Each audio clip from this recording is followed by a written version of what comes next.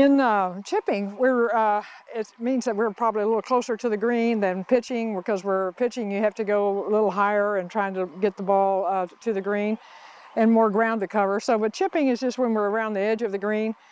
I mean, if you know, like if you have a hole that's cut fairly short to you and you don't have much green, you might want to take a pitching wedge or a sand iron because you don't want it to run very far, but you do try to carry to the green whenever possible. Of course, that means if you have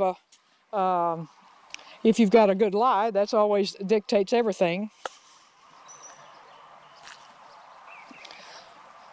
And club selection, I mean, you would not want to hit a 7-iron or an 8-iron or a 9-iron from this distance to the hole. So I have selected a sand wedge because I have a fairly good lie. I'm still going to try to carry the green and let it roll the rest of the way to the hole.